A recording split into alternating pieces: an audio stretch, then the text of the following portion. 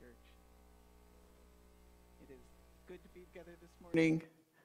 And I'm flying solo this morning, but Sarah is at an ordination service for one of her students, just as a little aside. So have you ever, maybe once in your life, walked into a room and then asked, why am I here? Kind of looked around wondering the purpose for which you entered that room.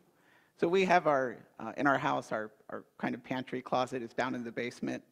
And on more than one occasion, I have walked downstairs, walked to the pantry closet, opened it, and thought, what am I getting? Why am I here? Then I have to yell up to Sarah, right, and say, like, what did you need?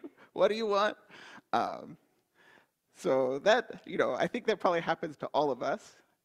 But on a more little, slightly more significant and serious note, I think many times as people, right, we might find ourselves asking the bigger question, why am I here? Like, why am I actually here in this life?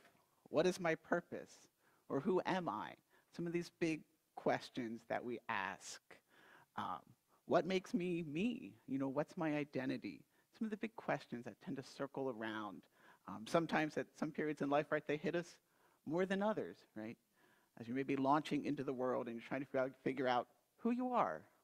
Why am I here? What's my purpose? Or maybe you're walking through a big change in life and you're also sort of wondering, what's my purpose again? Why am I here? In the ancient world, right, the answer to these questions, people have asked these questions for a long time. They're not new to us. And in the ancient world, there's stories. We've been talking over the last couple of weeks about Genesis 1 and how it fits into the ancient world, and that other cultures around them had stories about where they came from, how the world was made. And we talked about that there were the gods who fought and battled and created the earth, and that there were many gods and they were part of their creation. They were kind of locked inside it. But humans also played a role in those stories. And in those accounts, in many of them, humans come in towards the end, and they're often created to do the work of the lesser gods. So the lesser gods get tired, they start to grumble, like the lower gods in the ranking of gods, and they get sick of the work that they're doing.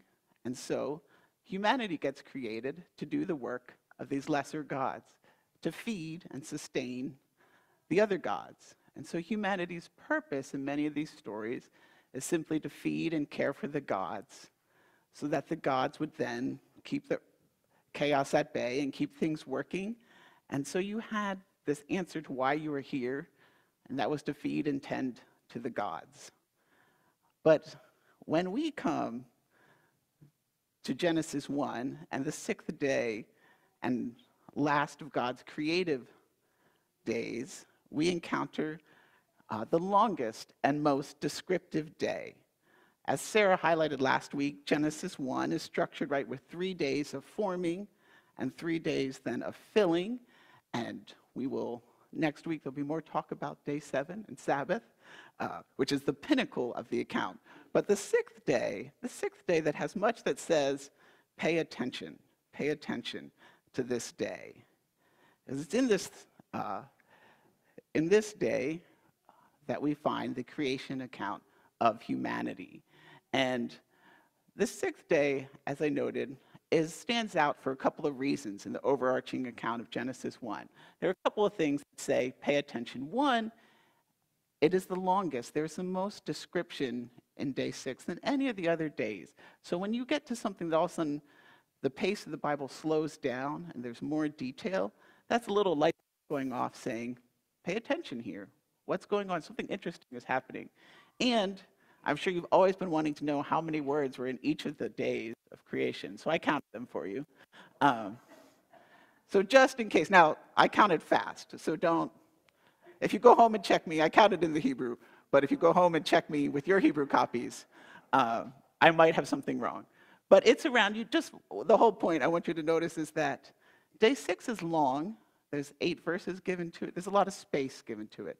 And so space and detail says pay attention. Pay attention. What's going on here? God's communicating something to us.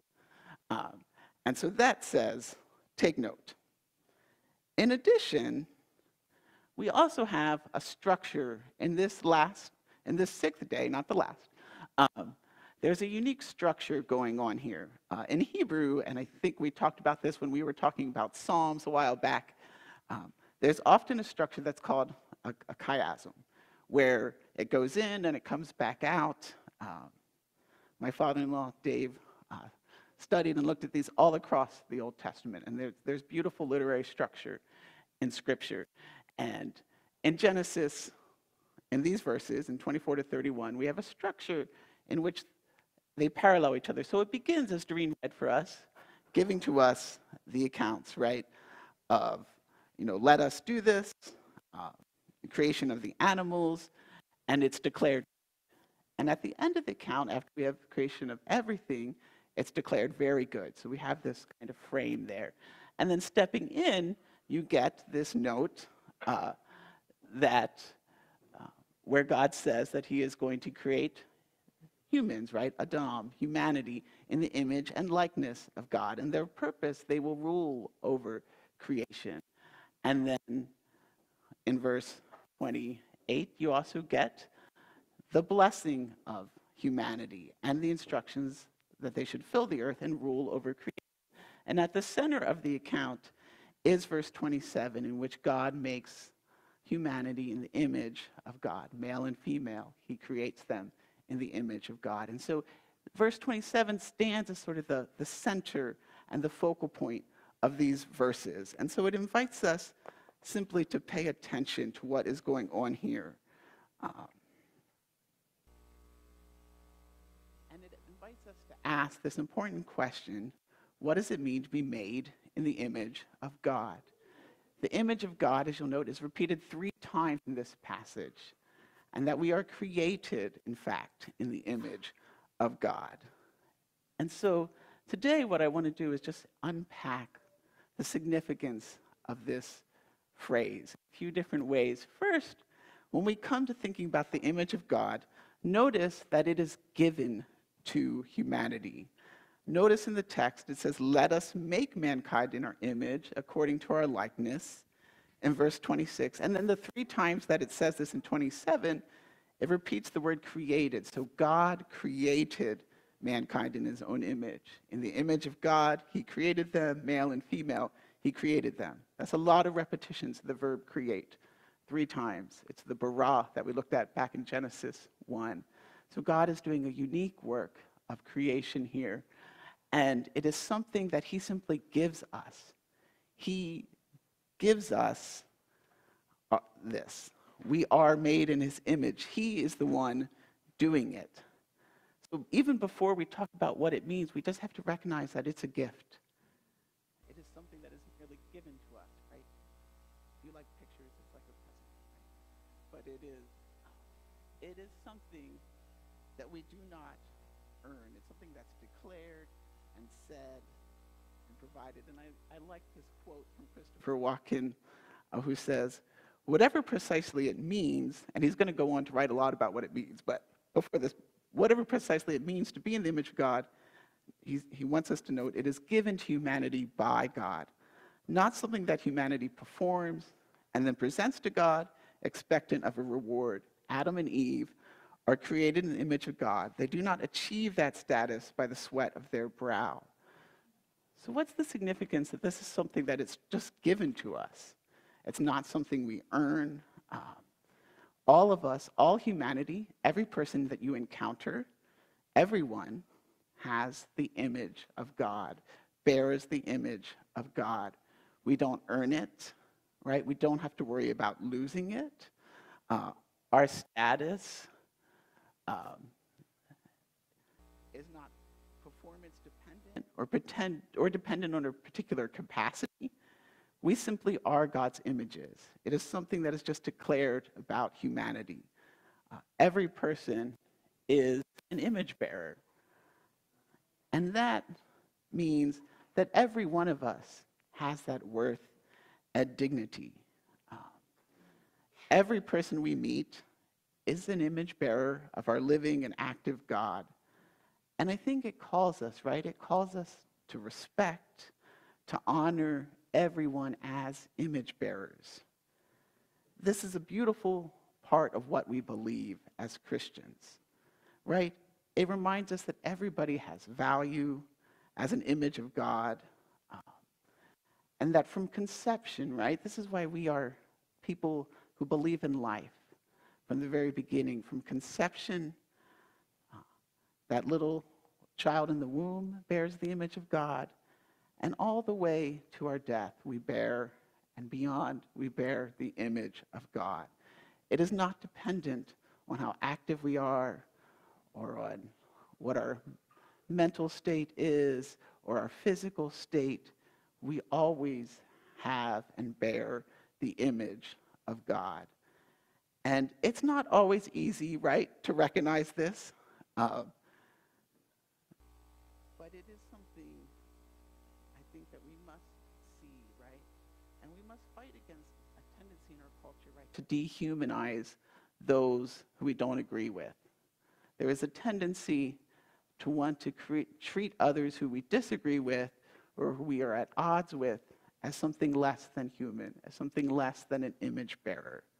Uh, this rhetoric can be found widely in our politics, right? It is easy to dehumanize the other side, but we must resist that. As Christians, we recognize that each of us and every person bears the image of God. And I think this is just something that is given. And we'll talk about what it means to bear that image and how do we reflect that well, right, and what it's calling us to. But to begin, it's something that is given and declared about us.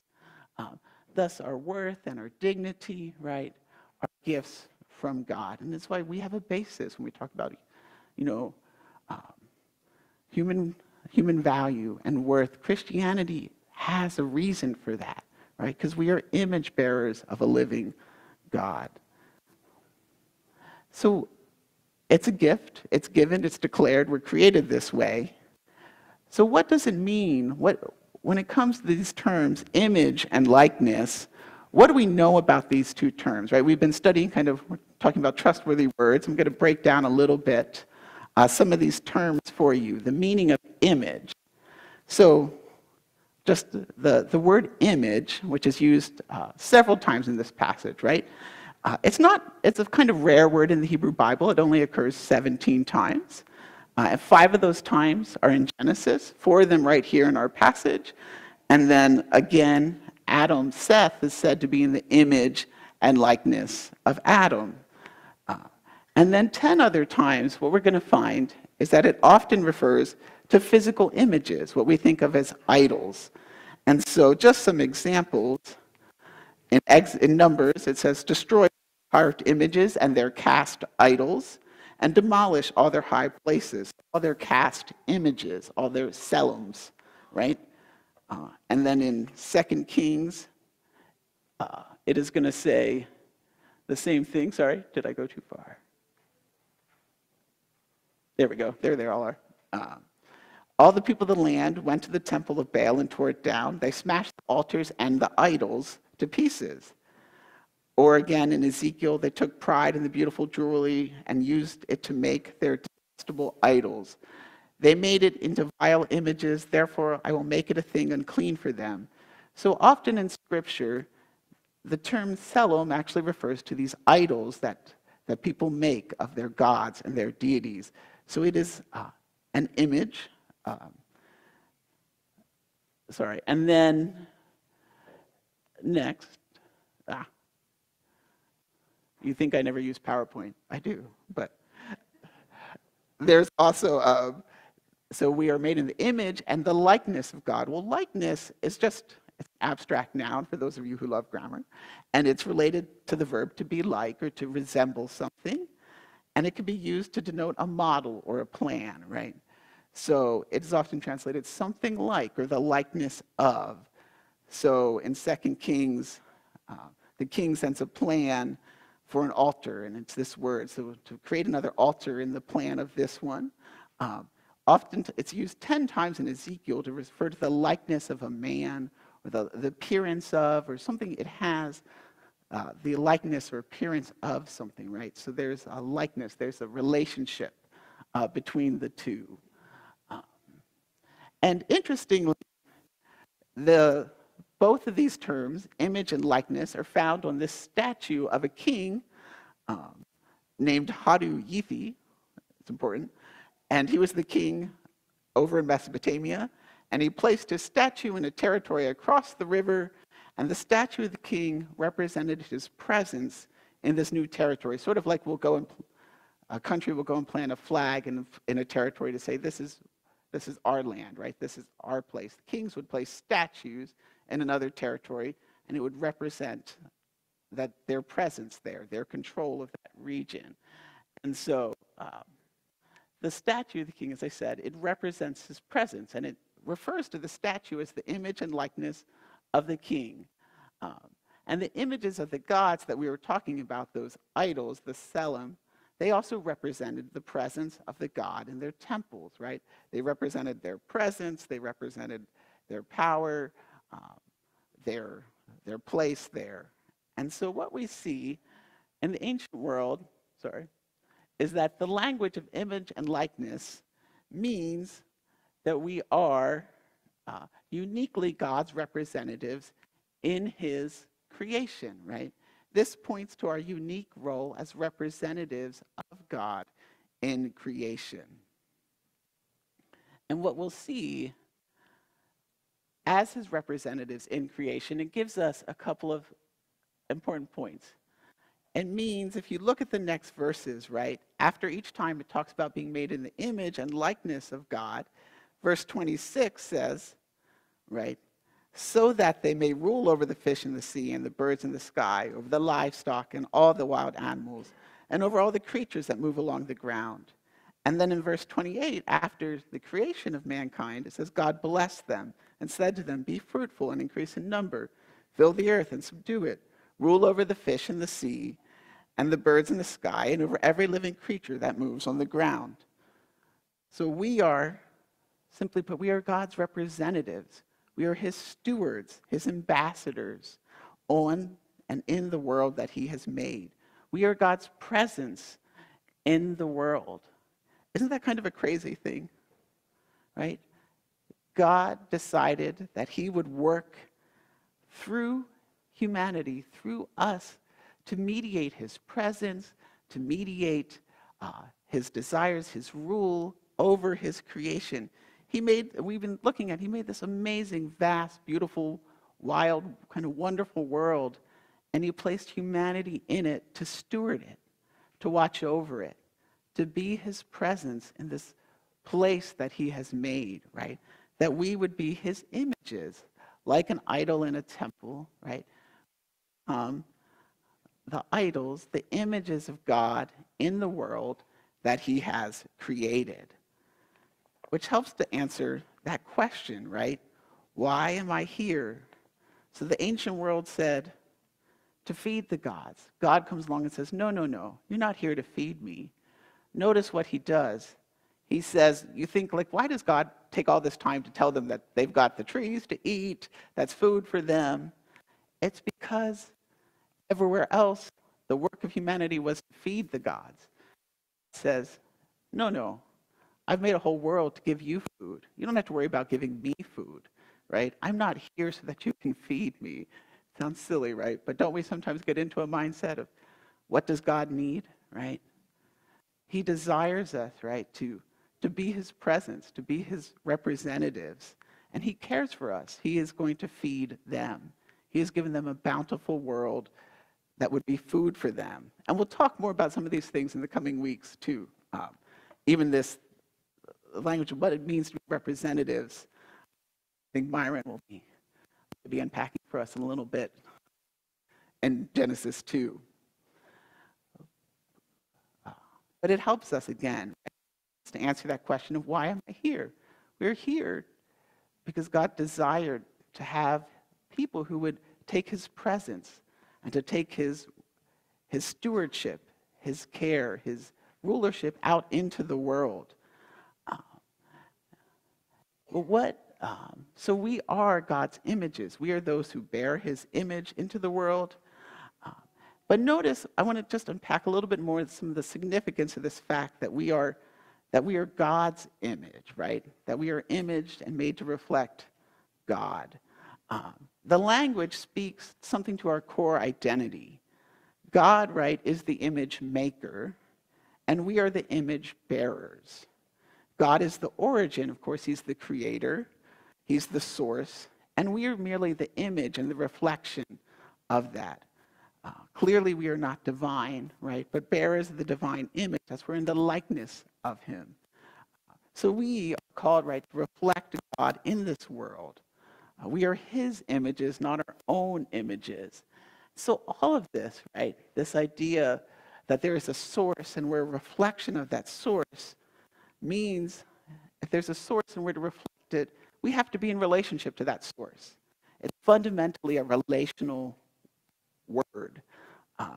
It fundamentally means that we have to be in relationship with God to do this, to accurately reflect him. The shape, a writer, a teacher that I had in seminary, he writes that the shape of the canonical story suggests that the overriding relation of the image, humans, right, to the origin, the triune God, is that of worship, honor, completion, and satisfaction. Furthermore, he says, human identity is rooted in what it reflects. So that question of who I am, right, is rooted in what I reflect. In other words, to be images of God means humans were made to find their identity in relationship.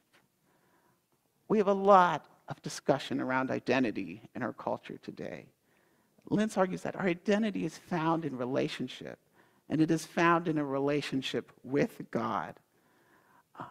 And this is one of the, I think, one of the powerful things that we offer, that we declare, is that we are relational beings. We are fundamentally relational. We're fundamentally created to be in relationship. And a relationship between a source, God, right, the origin, and those who reflect that source. We're like mirrors, right? And we can point ourselves in certain directions. And the reality is that what we're pointing to is going to shape who we are, because we're made to reflect. We're made to bear another's image. And so the story of Scripture, of course, begins with the creation of God's image bearers, reflecting him in a garden. But it takes a pretty disastrous turn, as we know, and we'll look at. But I just want to trace a little bit the canonical shape, where this image bearing goes, and makes a few reflections on that. What we find, of course, in this disastrous turn is that the image bearers turn away from the source, from the true image, from God. And they listen to another voice, right? Adam listened to the serpent's voice in the garden. And the result then, of course, is this fracturing and this divide between source and image. If this helps, think of a Wi-Fi router in your home, right? It's designed to broadcast a signal that allows you to connect to the internet. But you can have great network strength. You know, you think, oh, good, it's really good. But if it's not connected to the internet, it's not going to do you a lot of good, right? You ever log on, you're like, my strength is great, but the internet connection is down. It does no good. We're a little bit like those routers, right? We're designed to project God's image in the place that we are. But if we lost connection to the source, we're not aligned with how we were created, right? We're going to be projecting empty signals, or we'll be projecting whatever we've linked and hooked ourselves into. Not that you should think of God as the internet, but it's just a thought. So the relationship is broken.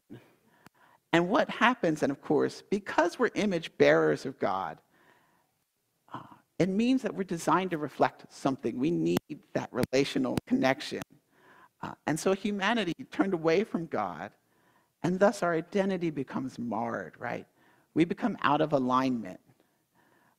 Because we were designed to bear another's image, to reflect, we were designed to be in that relationship of worship of another, in which we find our completion and satisfaction. We go looking for it, right? Like a Wi-Fi router, we want a source.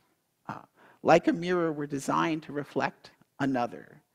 Uh, and this is why the worship of something other than God, idolatry, is so pervasive in Scripture and really throughout our world, right? We were made to worship. We were made to find that relational connection. We're image bearers. We're made to find relational wholeness with God because we were simply made to reflect him, because we're his images. And our identity is found in that relationship. And it's why idolatry is not only so common, but so powerfully destructive. Because when we worship something other than God, it begins to shape us into the thing that we worship. We begin to be conformed to it. Greg Beale notes that we become what we worship. I think in Sunday school they were talking about this too. Scripture portrays this powerfully. Israel at Mount Sinai, do you remember what they make? What do they set up? A golden calf, right? Do you know what Israel is referred to many, many times? They're said to have a stiff neck because they're becoming like that calf. If any of you have tried to lead a calf, you know how they can buck their heads? Or if you're feeding them a bottle, they can start bucking their heads. They have stiff necks, right? So Israel is becoming stiff-necked like the calf that they have worshipped. Not only do they become stiff-necked, but like the idols that cannot see or hear or speak, what does Israel become spiritually? They become spiritually blind. They become spiritually deaf. They become spiritually mute because they are more and more, as they follow these idols, becoming like them, dulling their spiritual senses, right? Increasing the thickness of their necks. They are becoming like what they have set their hearts upon. And so Linz notes that promising blessing, the idol creates bondage, and promising protection, it creates insecurity. Because when we set our hearts on things other than God, it begins to twist our hearts, right? It begins to pervert them and corrupt them. It consumes us, and eventually the idol possesses us because we have begun to worship the creation instead of the creator. But all hope is not lost, right? Israel turned to the other gods, but God pursued. He redeemed Israel in order to restore relationship with them, right? That they might represent him to the nations around them. But you know that continues. They continue to struggle with idolatry. They were called to be his images, but they keep continuing to struggle with reflecting the Baals and the gods around them. But yet God, he continues to work. He continues to pursue them. If you think of the tabernacle and the power that God said, you cannot represent me in an image. Why? Because we're his images. And so one of our colleagues at the seminary makes this point that there's one time a year where there is an image in the Holy of Holies, and it's when the high priest walks into the Holy of Holies, right? The image of God has entered into the Holy of Holies to make atonement for his people. Because God made us his images, not a carved statue. And we know that through this long struggle, God would continue to pursue until he would send the true image, right? He would send us the true image to rescue and restore us as his image bearers. And it is the beauty that we see in Scripture, right? Reading from 2 Corinthians, the God of this age has blinded the minds of unbelievers that they cannot see the light of the gospel that displays the glory of Christ, who is the image of God, right? He is the true image. He came to show us what it meant to be God's presence in the world, to represent him in the world. And he came to rescue and restore us as fallen and marred images. For what we preach is not ourselves, but Jesus Christ as Lord, and ourselves as your servant for Jesus Christ. For God, who said, let light shine out of darkness, right? Creation, made his light shine in our hearts to give us the light of the knowledge of God's glory displayed in the face of Christ. When we see Christ, we see the perfect representation of the image of God. The Son is the image of the invisible God, the firstborn over all creation. Jesus is the perfect image who entered our world, right, to break the power of the idols, to break those things that possess our hearts, that consume us, sin and death, and to restore us to God and to our role as image bearers. In him we are reconnected, and our purpose and our identity are restored. And it is why we worship, right? He is worthy of that worship, and it is in that worship that we find satisfaction and we find completion, because it's him who gives us our identity. He gives us our identity, and he helps us to know why we are here, right? To be his hands and his feet, to be empowered by the Spirit of God. We are here, as Paul said, to be those ambassadors of reconciliation, broken and restored image bearers. We are God's images, right? We are sons and daughters of God. Our identity is not something we construct through a myriad of our choices. Our identity is found when we turn to Jesus, right, in repentance, when we honor him and we worship him, we speak with him and we walk with him, right? Because it's in Jesus that we find our completion and that satisfaction. We find the one we were always made to reflect in the world, right? We find our place at that family table. And so it is just a reminder, in our day and age, there are many things that are presented to worship, right? There are still many things that want to consume our hearts, but those things will possess us. And they will not give us the blessing or the security that they promise, because they cannot. They cannot do it. But Jesus can, and he does. And this morning, we celebrate that, right, by taking communion. And I want you to remember, as you take communion, that as you look at these faces on the screen, right, we are God's images, right? Each one of us, and if I missed your picture, please, it was not intentional. I was pulling from the online, the copy of a directory that happened to have been mailed to me, which was nice. But I want you to actually look for a minute and just recognize that we truly are. When you look at one another, yes, you're looking at your friend who you may have known for decades, but you are really looking at someone who bears the image of God, someone who is seeking to become more like Christ each and every day, and that we can walk with each other on that journey to be more fully God's image bearers, right? To represent him more fully, to love more fully as we go about it. But we don't do that in our own strength. The communion is that reminder that we are fed at the King's table, that he is the one who sustains us each and every day.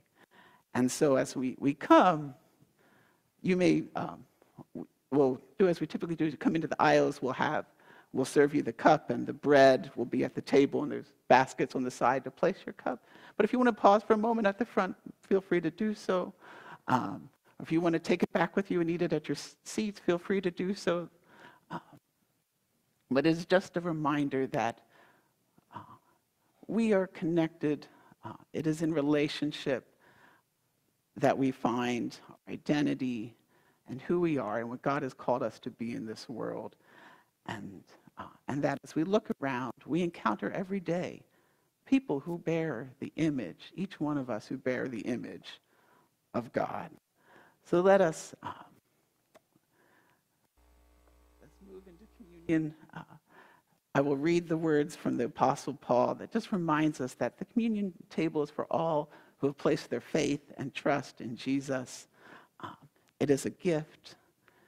It is a reminder of Christ's sacrifice, a reminder that he sustains us, that his presence, his love, his work is what sustains us in this world. Paul writes, "For I received from the Lord what I also passed on to you. Lord Jesus, on the night he was betrayed, took bread. Right? And when he had given thanks, he broke it and said, 'This is my body, which is for you. Do this in remembrance of me.' In the same way, after supper, he took the cup, saying, 'This cup is the new covenant in my blood. Do this whenever you drink it in remembrance of me. For whenever you eat this bread and drink this cup, you proclaim the Lord's death until he comes.'" Come and eat.